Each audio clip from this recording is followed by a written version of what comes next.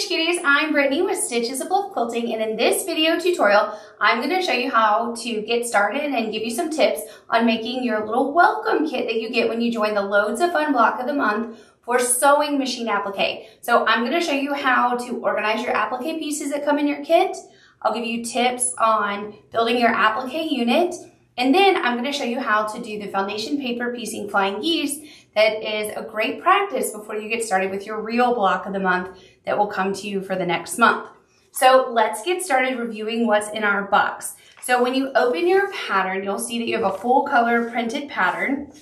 It starts by telling you, of course, welcome. We give you a thread tip. We're going to use 30 weight thread in our needle, 50 weight thread that matches in our bobbin, and then we'll use a 90-14 universal needle size in our sewing machine.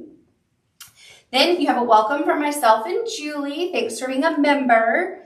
Then we talk about fabric prep. We always lightly starch our fabric before we cut it. It just keeps it really nice to handle throughout the process of working with the fabric, be it for piecing something or what have you. You don't want to ever starch and iron again your applique pieces though. They come perfect. They're already starched for you. They're already fused with the Sulky Perfect Applique Fusible Web, and they're ready to use.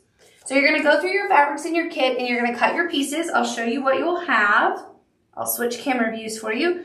So you are going to cut your applique background fabric from the Denim Stars. You're also going to cut your backing rectangles from the star fabric.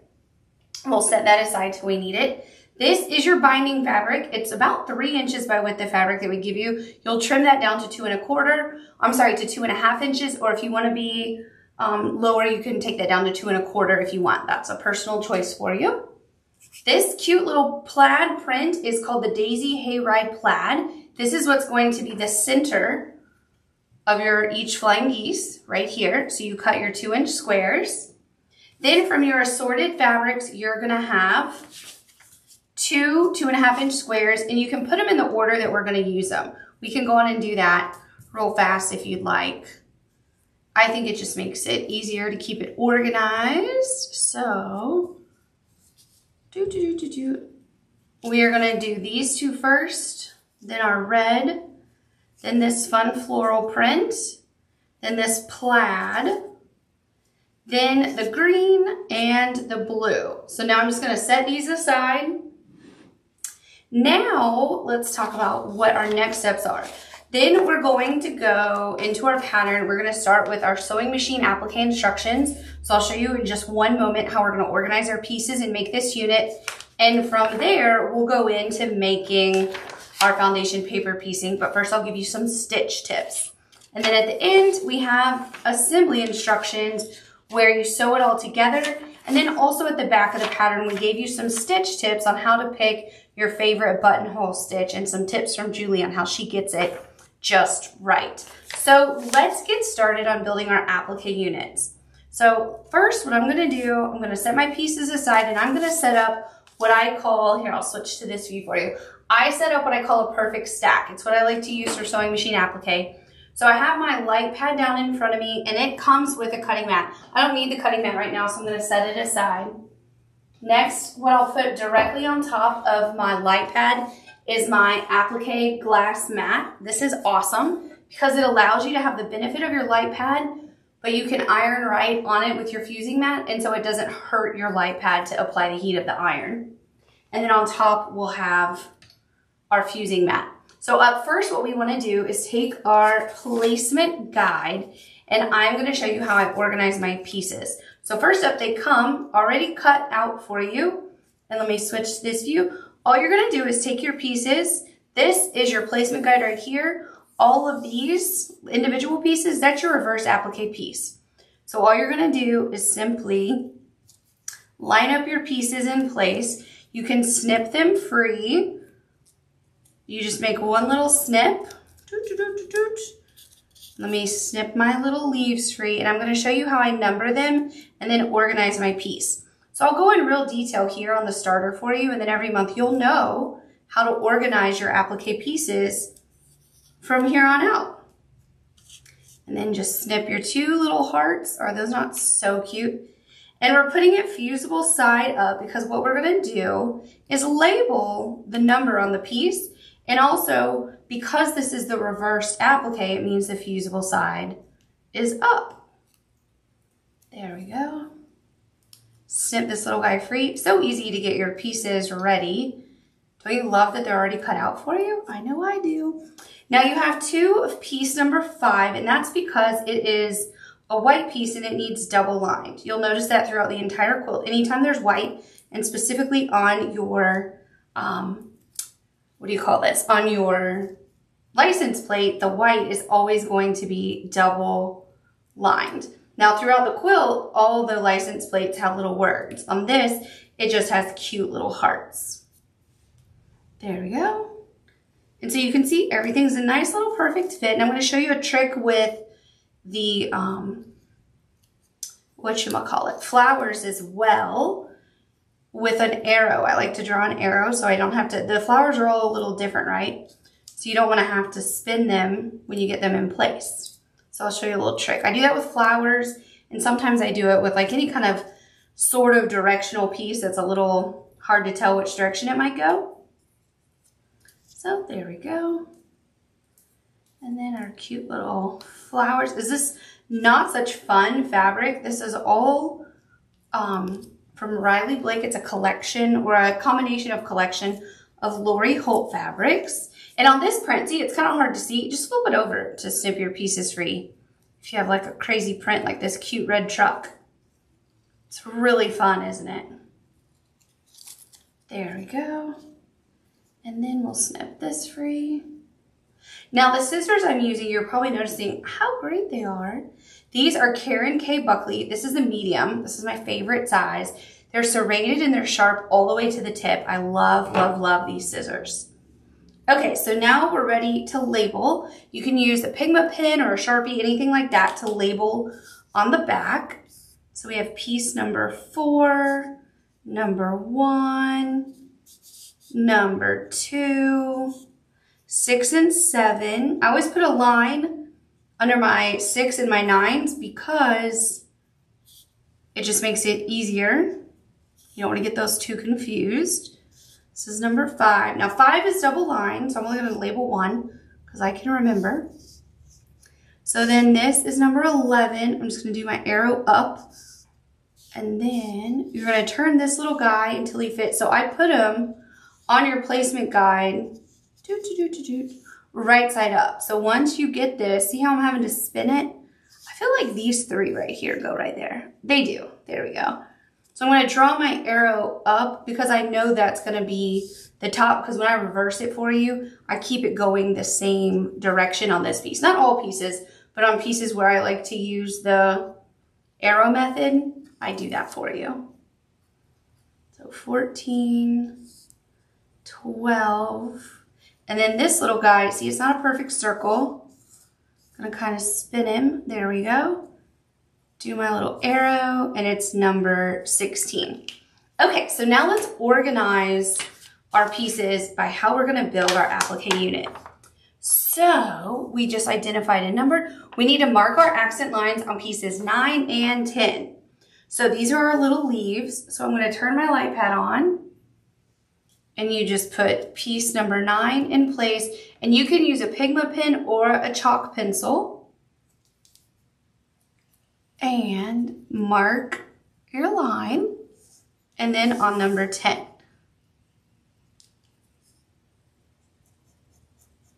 There we go, and that just gives you a guide for when you are stitching. So let me hold that up a little bit so you can see how there's an accent line stitched on. There we go. If I can flip this piece over, it's sticking to my fusing mat. That's funny. Okay, and I almost pulled my fusible. There we go. Okay, so now we're on step number 4. We're going to build an applique unit that uses pieces 2 through 8. So we are going to grab 2, where's 3, 4, 5, 6, 7, and 8. So I know this is the first unit I'm going to build. So now I have it in a little stack going from lowest to highest number. I flip it over, and that's the order in which I'll iron it on, and I just set it off to the side. Now for unit 2, we're going to gather piece 1 and then 9 through 16. So we have 9, 10, 11, 12, 13, 14, 15, and 16. So I recommend, here I'll switch cameras. I recommend doing this method because it organizes your pieces, and I think that makes it an easier way, and it helps you eliminate making any mistakes. So they're all numbered on the back, you have your accent lines marked, and you have your cute little piles of how you're going to iron them together into applique units. So let's keep going with that. So now what we're going to do, you're going to take your placement guide, and we are going to put it, so we have our light pad, our glass mat, our placement guide, and now our fusing mat on top. So remember our little pile for applique unit 1? Let's pick it up and get started. So we have right here piece number 2. There we go. And all of your pieces will be an absolute perfect fit. There we go.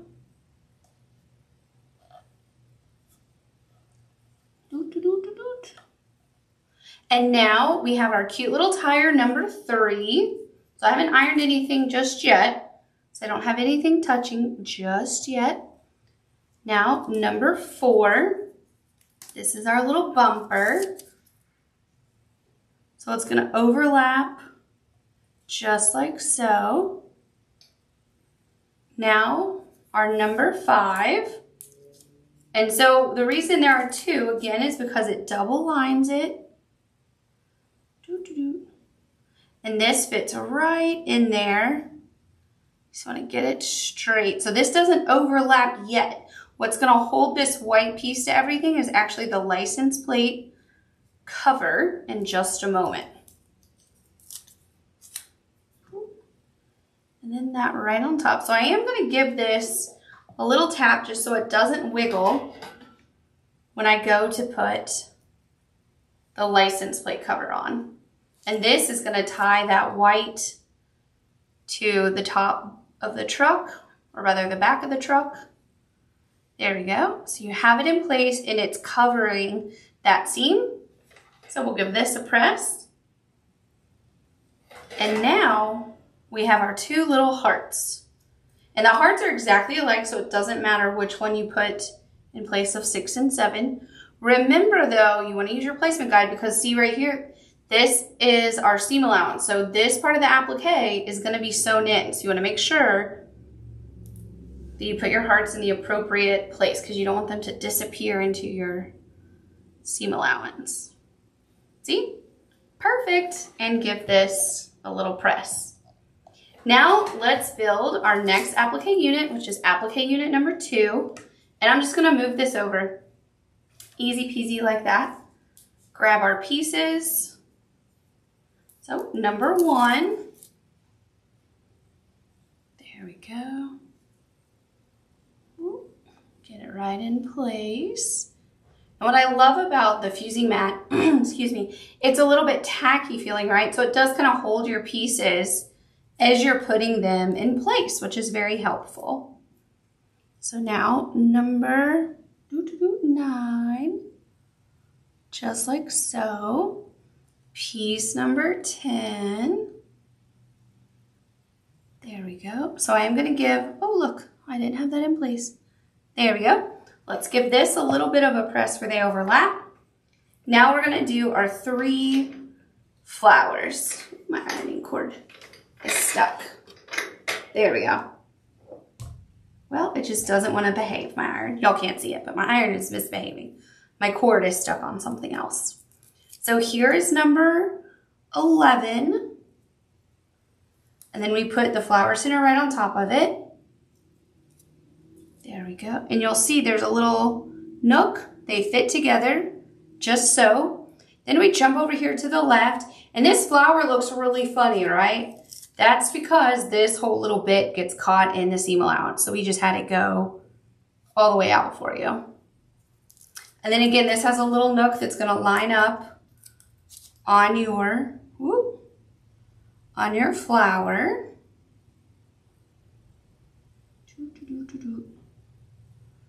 There we go. So you can see that little jut lines up perfectly. Let's give these a press where they overlap. Let's fix my cord off camera because it's driving me nuts, you guys. There we go. Now I'm better. I know y'all couldn't see it, but I was having a situation.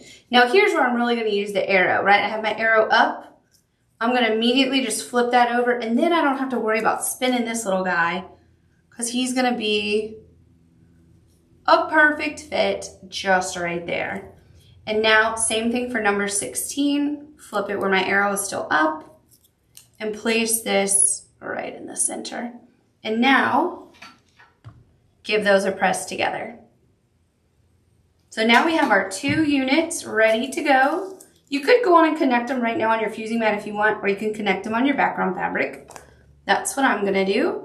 And you just very gently lift 1 unit off, set it to the side, and then we lift our unit 1, put it to the side so we don't need our fusing mat anymore. Set that also to the side. So now you need your background fabric. And I did not press mine ahead of time like I should. Forgive me for that. Just gonna give it a... You should remember part of your fabric prep is to prepare your fabric. So yours is already prepared. There we go. We're just gonna take this right on top and look at what a giant piece of fabric we have. You're gonna trim this down ultimately to this, but it's nice just to have extra fabric to work with when you're doing your applique. So now we're simply going to take unit 1, put it right in place, and then unit 2, put it right in place. There we go. Push that up just a little. There we go. And now we're ready to iron this to our background fabric. And then I'll tell you how we're gonna stitch it. I'm not gonna stitch it in the camera because, well, you know how to stitch. I'm just gonna give you some stitch tips. So I can turn my light off. So now I have it on my Steady Buddy. I do 1 final little press onto the fabric. There we go. So cute. And remember, we have our little accent lines drawn. So when we do that, stitching with the avocado, we know that's there. So to stitch, we recommend that Sulky Tear Easy Stabilizer. You'll want to have that underneath, and you don't need to have a giant piece. You could cut this little piece down to just fit behind your applique, because when you're done, you're going to remove it all. You tear all of it out. So let's talk about our stitching that we're going to do. You have a nice chart that tells you what color you're doing where. So you're going to do 1039 red on your truck and your hearts. 1005 black goes around the tire and the license plate. 1218 is your silver gray, goes around your bumper. The 1177 is your avocado, which is going to be your 2 leaves and the accent line. Now, when you do your accent line, you can go to a thicker straight line stitch, or you can just go back and forth over that line once or twice. It's up to you.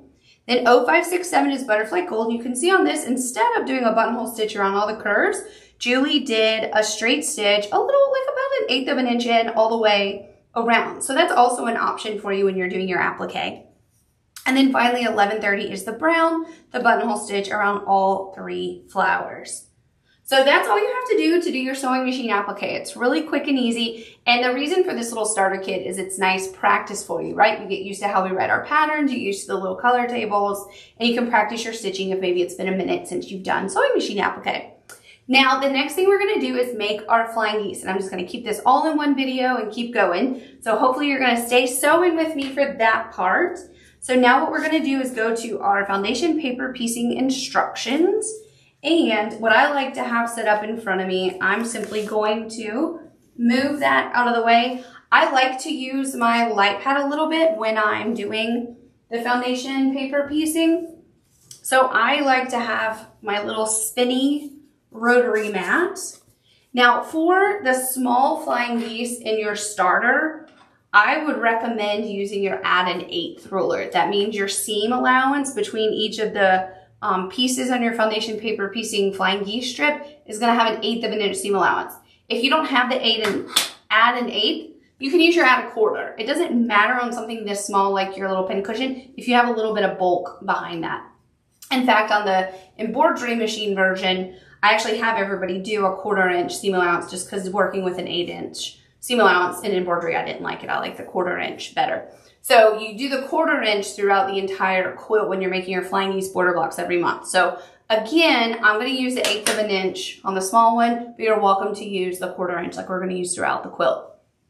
And then I have my 2 cute little piles of fabrics, right? I have all my centers and I have my pieces in order of how I'm going to use them.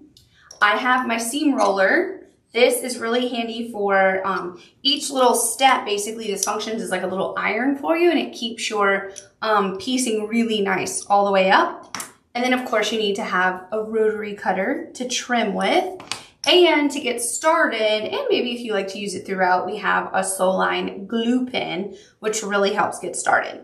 So what we do first, dun dun dun dun dun, almost lost my piece of paper.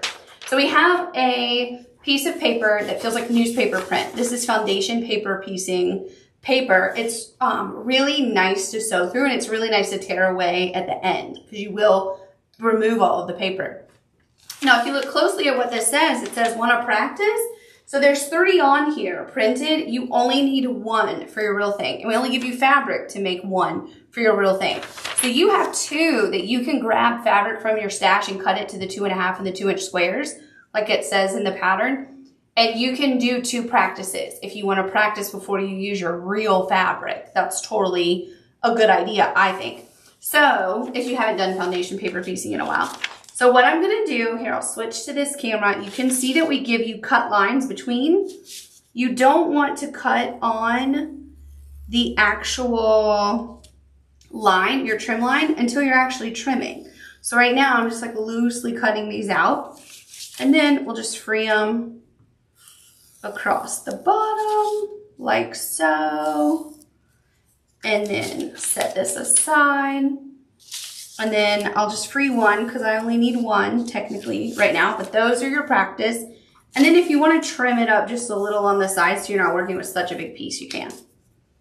Okay, so to get started, the first thing we're going to do is take our little, this little daisy hayride plaid.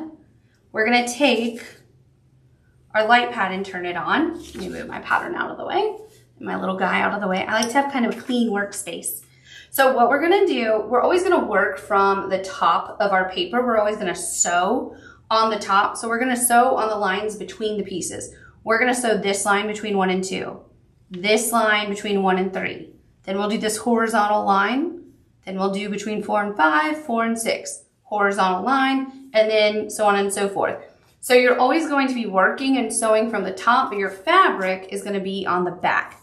So the first thing we're gonna do is take our glue pen, give yourself a little dot of blue, of glue within that triangle. So see where our triangle is?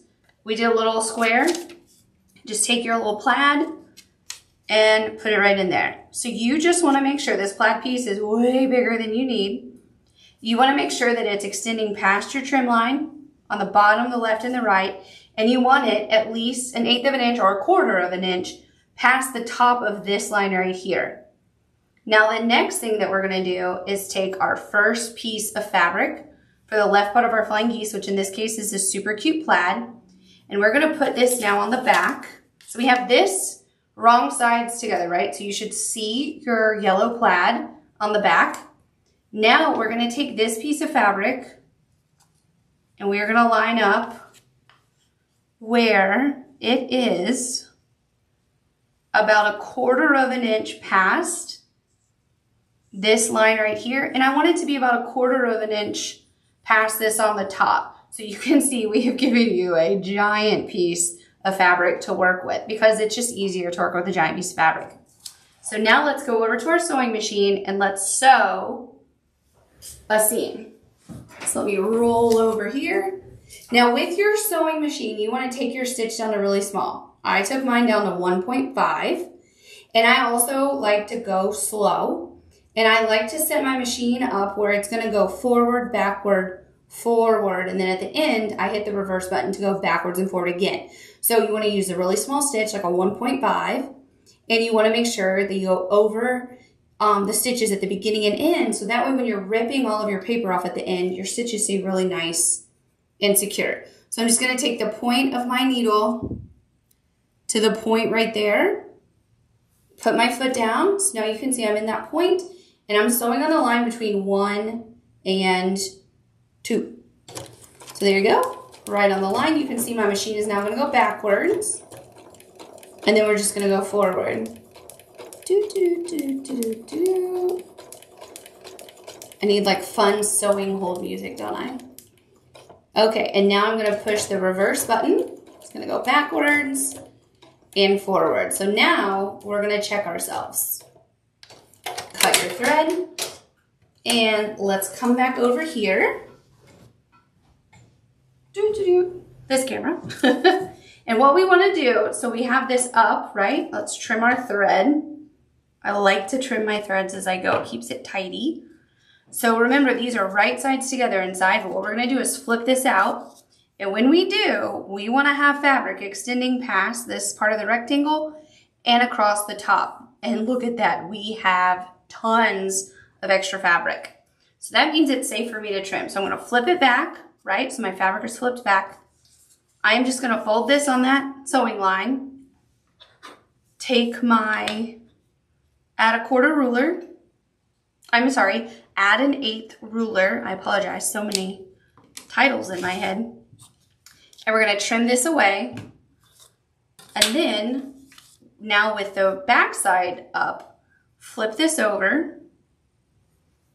Do a little finger press, and then take your roller and roll right over it. So while you're building this, you're gonna be like, Brittany, this looks crazy. Yeah, we gave you way more fabric than you need, but we want you to be successful. And there's nothing worse than doing foundation paper piecing and having not enough fabric. Oh my gosh. So now we're doing the exact same color, right? Because we're doing piece number 3. So this line is the line we're gonna sew on, the line between 1 and 3. So I'm just gonna line it up where I have some above, I have some below, and I'm definitely extended past, like about 1/4 inch past. If you pretended to draw a line past the line you're gonna sew on, you want fabric past that. So now we're ready to sew. And again, right sides together, right? Our fabric is right sides together. Oh, not that camera view. Whoops, my other camera went out. Oh no, why is it out? I'm not sure. Okay, well, I'll just keep talking to you from here. Let's see if you can see me while I sew. And if I can get this camera to come back, then I'll show you my sewing again. Did it come back? Hello, camera. Oh no. I don't know. Well, we're gonna talk from here while I sew. So I'm gonna sew on the line between 1 and 3. So I'm gonna put my needle down in the point at the top. Put my foot down, and then I'm just going to sew down that line, and I'll show you my line in just one moment. So can you see me? I'll try and say hi while I sew. We'll see if I can steer and talk. That would be quite the feat, wouldn't it? And then I stop right at the end. Push your backwards button, so it's going to go backwards on your stitch and then forward to lock that in, and then cut your thread. So now lift your foot and come back over here. There we go. Okay, my camera came back. So I'll be able to show you my sewing again in a second. So I'm gonna trim my thread. And now, this is what it looks like. You have all this extra over here, but we wanna flip this over, and you wanna make sure that when you flip that over, it's extending past this horizontal line, past your side and the bottom. So we have, again, tons of extra fabric. So what you do now, flip that back over so everything is right sides together. You are going to now flip back on that line, take your ruler, and you can feel this little lip that's right here, it just catches that seam. It's so easy. And put that in place and do a trim. There we go. So now put this where you see the back. And just like we did with the other piece, we're gonna push it back with our fingers, and then we're gonna roll it. There we go. Roll it. Now let's flip it back over, because remember we worked from the top. Now it's time to do piece number 4. So we're back to doing the top. We want to put right sides together, and we want to be about 1/4 inch past this horizontal line between 2, 3, 4, and 1. See that horizontal line? We want to be above that by about 1/4 inch. So just line this up. And then you can also feel it. I like to have the light pad because see, I can see where my square is. I'm way past up here. And actually I'm gonna come a little bit because I don't need that much past. There we go. And you just wanna make sure that your rectangle is pretty straight, right? It looks straight at the bottom, like parallel to that. That means when I flip it up, it's gonna be pretty straight. So now we are gonna sew on this straight line across. So this is what it looks like on the back. You have right sides together. Now let's go back over right here. Glad the camera came back to me. I was having a small panic, y'all, because I really want you to be able to see the stitching. So you can see I put my needle where I know I'm in the right spot and then just hit start. Again, it's gonna go forward, backward, and now forward again. I'll speed up just a little. As you get more and more comfortable doing this, you can speed your machine up more and more. And just stay on that line, and now reverse. There we go. And cut your thread, lift your foot.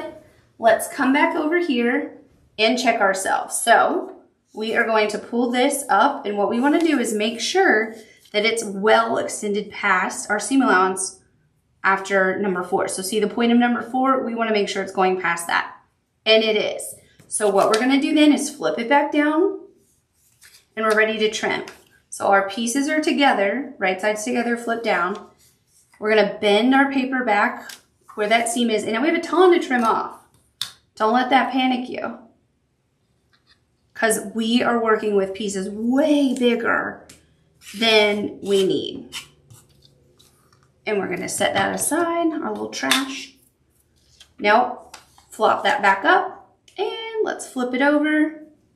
There we go. Now we have the center of our next block, and look at our point. Beautiful. And we're just gonna roll, roll, roll. There we go.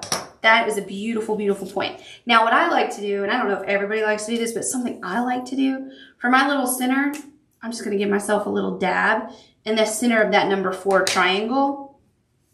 And that just holds it there because it's flopping up, and I like things to be tidy. So you don't have to do that, but I like to. So our next print that we're working with is our cute little red daisy. And the same thing, what we're gonna sew now is between 4 and 5, right? And so we're gonna start up here at the point and go all the way down. So what we wanna do is angle our little piece on our fabric. We wanna make sure we have about 1/4 inch past that top point, and then we have about 1/4 inch all the way down. And we want to extend past this little point. See, I have fabric coming past that point. So I'm going to come in just a little. There we go. So again, past the top by about 1/4 inch. I'm extended past the sew line by about 1/4 inch all the way. And then I know I'm coming down past my point down here. So let's sew. Just to show you again what it looks like on the back, you're going to have your pieces right sides together. So let's go back to our sewing machine. Now remember, this line starts all the way down here, right? Kind of in block 2, actually. So just go to your point, put your foot down, and boom, we sew. This is so easy. We're gonna complete this process over and over and over the same way. So once you know this, you know how to do it for any foundation paper piecing project. You're always just sewing between the lines. It's really quite easy. Not, but you're sewing on the line between the squares. Sorry, I didn't want to confuse that. Okay, now let's check ourselves before we trim anything. So we come over here. We are going to flip this open and take a look. We are past up here. We're past everything in number 5. See? So we're good. So we're going to flip it back together. And then we're going to fold. Well, first off, let's trim our strings, right? There we go. Keep it tidy. and then flip back on that sewn line. And we are going to take our ruler, and see my little rotating mat? I find it handy. And then we are going to trim. And then when we flip this back over, beautiful. And now we're going to flip it this way. There we go. So give it a press. Now we're going to do the other side. So now we're going to sew on the line between 4 and 6, right? Because we're just going in numerical order. So we want our little fabric, and we want to go about a 1/4 inch pass on the top and a 1/4 inch pass on the side. I'm way more than a 1/4 inch, but that's fine. We have it extended past the bottom, extended past the top. So we're ready to sew on this line all the way down here, right? So it's between 4 and 6 and then technically into 3. So again, right sides together. So back to the camera. And my little, oh, sorry guys, I hit the camera. Yikes. Can you tell I'm not a videographer? I can sew. Thank goodness, right? Okay, so now your sewing machine is gonna go forward, backwards, and forward again. And we're sewing right along this line. All the way to the bottom. Do one more stitch. If you go past the outer trim line with a thread, it's okay. No one will know. It's all right. And then trim it. And now let's check ourselves before we trim. So come back over here. We're gonna flip this out and check. And sure enough, we're totally past that number 6 all the way. So that means it's safe to put our fabric, flip it back together, go over to our cutting mat and fold this down. There we go. And you are gonna fold all the way down, so you're gonna tear that line just a little bit because you do wanna make sure you have a nice 1/8 of an inch seam line all the way down. There we go. And trim, fold this back up, and now flip it over and we're gonna fold this out. So now I think you have the hang of it, right? You're gonna do this over and over and over, all the way up. So the next step that you would do would be to take your daisy and you're gonna go a 1/4 inch past this line. And you're gonna repeat this all the way up until you have a perfect piece. Then what you're gonna do is trim it. So I am going to, off camera, finish sewing my thing and I'll show you what it looks like once we're ready to trim, okay? So now you can see what everything looks like. And look, I ripped my paper. It's okay, don't worry about it. If you rip your paper, just keep it together, it'll be all right. So I'm gonna do a little bit of trimming in my threads. I tried to do it as I went, but I forgot a few. So keep your little workspace tidy. Everything is flipped out, so on the back, you can see it looks really funny, right? You have all these weird little coming out. Doesn't really look like much of anything yet. But wait, what we're gonna do is put this right side up, and we are gonna take a ruler. It's kind of a long ruler for me to be using, but we are going to trim. So I'm going to make sure this is lined up perfectly. There we go, along the side, and we are going to trim. There you go, pull all your trash away. Now we'll rotate. We'll do a trim right here. There we go. We will turn one more time this way. And sorry, you guys, when I'm filming, it never fails that we get a freight delivery. I can hear the freight pulling up outside. And then we trim right here. And remember, this is 1.5 by 6.5, so you can be using the lines on your ruler as well to help guide. And then we'll do this one line right here. And magic, y'all, when we flip this over, look at our perfect flying geese. I love it, right? So then when you are doing this, this little line right here represents your 1/4 inch seam line, and you'll use your instructions to finish assembling this to make your super cute pincushion. I hope you enjoyed this tutorial, and if you have any questions at all, don't hesitate to reach out to us. We're always happy to help. And thanks for being a member of the Loads of Fun Block of the Month. Happy stitching!